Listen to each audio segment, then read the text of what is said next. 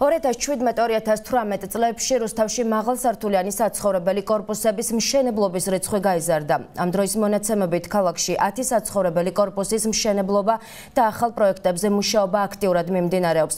თანამედროვე რუსთავის ინფრასტრუქტურული განვითარება და ახალი მშენებლობები ნახეთ ნათია შაფათავას და გიორგი მოსიაშვილის სიუჟეტში. რამდენიმე წელია რაც რუსთავი კვლავ მშენებელთა ქალაქად გადაიქცა და ცენტრალურ ქუჩებში ახალი მაღალსართულიანი საცხოვრებელი კორპუსები გამოჩნდა.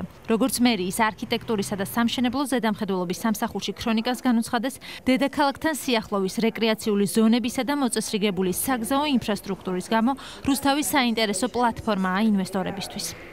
რუსთავი ძალიან საინტერესო პლატფორმა აღმოჩნდა მაღალსართულიანი საცხოვრებელი კორპუსების მშენებლობისთვის. ეს ძირითადად განპირობებული არის ალბათ თბილისთან, დედაქალაქთან სიახლოვით. მით უმეტეს ცენტრალურ მაგისტრალური გზაც წესრიგდება და ბევრად კომფორტული იქნება მიმოსვლა. აქედან გამომდინარე, რუსთავი შენარჩუნებული აქვს ძალიან კარგად თავისუფალი სარეზერვო ტერიტორიები და ინვესტორებისათვის ძალიან დიდ ინტერესს წარმოადგენს აღნიშნულ ტერიტორიებზე მაღალსართულიანი კორპუსების განთავსება, იმიტომ რომ თბილისმა ვიცით უკვე ძირითადად მაინც ამოწურა თავის შესაძლებლობები და რა თქმა უნდა მის მიმდებარედ ფიქრობენ ისინი, რომ უფრო საინტერესო და მომგებიანი იქნება მათთვის ეს ყველაფერი. რუსთავი ახალი მშენებლობებით დაინტერესებული კერძო სექტორისთვის მიმზიდველი ლოკაციაა. როგორც დეველოპერები ჩვენს კამერებთან საუბრისას განმარტავენ, ქალაქის მიმართ მაღალი ინტერესი დედაქალაქთან სიახლოვემ, ქალაქში რეკრეაციული ზონების არსებობამ, სიფრცითმა მოწყობამ და კარგმა სავაჭრო ბაზარმა განაპირობა. კომპანიების უმრავლესობა მტკვრის მარჯვენა სანაპიროთი ინტერესდება, სადაც არაერთ 10 და 12 სართულიან შენობას შეხვდებით. როგორც სამშენებლო კომპანიების წარმომადგენლები აცხადებენ, სამშენებლო პროცესში ცდილობენ პრიორიტეტი ადგილობრივ რუსთაველ მუშახელს მიანიჭონ.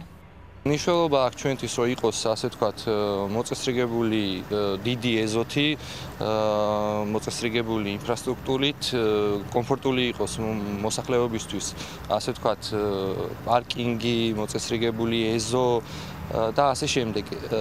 ასევე ერთი პროექტი, რომელიც არის შარტავას გამზირის მიმდებარე ტერიტორიაზე, ეს პროექტი იყო ინიცირებული რუსთავის მერიის მიერ, რომელიც აუქციონზე მოხდა ამ მიწის შესყიდვა. გვაქვს ასევე მერიისგან ვალდებულებები, რომ უნდა დავასაქმოთ ადგილობრივი მოსახლეობა.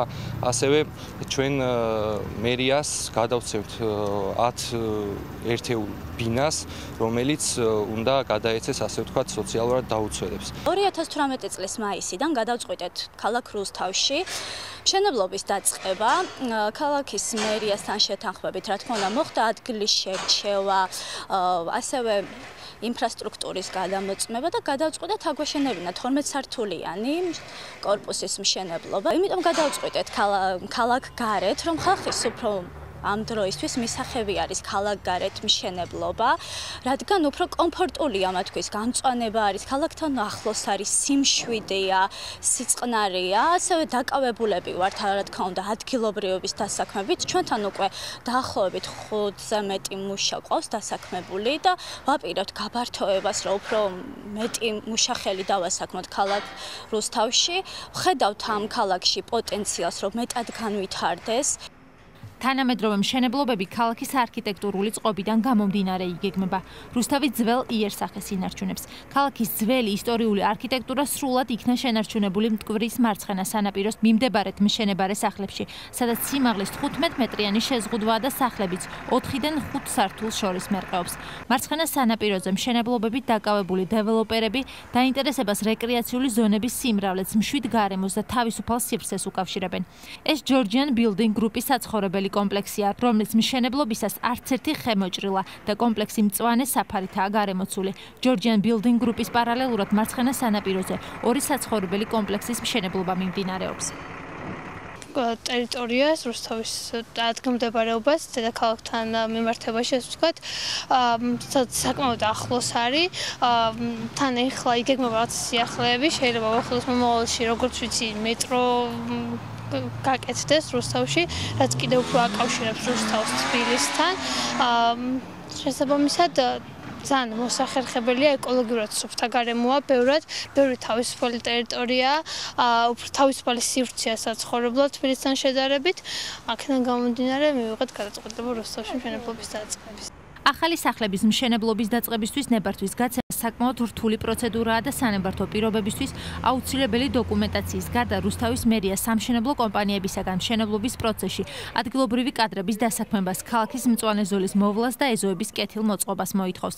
გარდა ამისა, საცხოვრებელი კორპუსების ფასადები უნდა აკმაყოფილებდეს ქალაქის არქიტექტურულ სტანდარტებს. ძირითადად ისაა, რომ პირველ რიგში დგება ქალაქმშენებლობითი პირობების დადგენა ხდება ახალი გეგმის მიხედვით. თუ საპროექტო ტერიტორია ხდება იმ პროექტის წინამდება, გარშემო მდებარე ტერიტორიის დამუშავება და განაშენიანების საბჭოზე წარდგენა, აქედან გამომდინარე, ყველას ინდივიდუალურად აქვს ეს ეტაპები გასავლელი. მოთხოვნა ჩვენი მხრიდან ყველაზე მეტად ის არის, რომ იყოს ეზოები კეთილმოწყობილი, შენობის ფასადები პასუხობდეს დღევანდელ მოთხოვნებს, იყოს რაღაც საინტერესო, უფრო გამძლე მასალებით შესრულებული და ასე შემდეგ. ამ დროისთვის რუსთავში ერთი საცხოვრებელი კორპუსი ექსპლუატაციაში უკვე შევიდა. 10 კორპუსი მშენებლობის პროცესშია და 6-მდე კორპუსის მშენებლობის პროექტირება მიმდინარეობს, რომელთა შენებაც 2019 წელს უნდა დაიწყოს.